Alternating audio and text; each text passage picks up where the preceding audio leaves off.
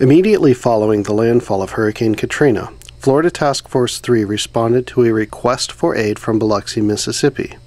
Included in their cache of equipment was a newly developed Anukton VGTV-Xtreme series robot by American Standard Robotics.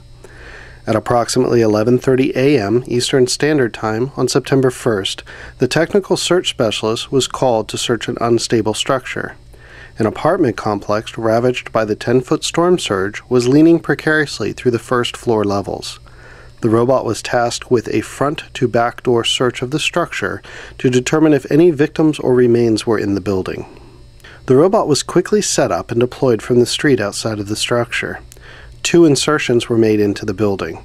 This video shows the second deployment where appliances, furniture, and large debris created uneven terrain. Storm surge washed most of the drywall and small artifacts from the building. The robot was able to move around in this environment while using its zoom camera to look underneath mattresses, couches, and through demolished walls. Upon completing the search, the robot operator then only needed to look for the yellow robot tether for a guaranteed path out of the building. By the standards set forth by the team leader, the robot search of this damaged structure was a success.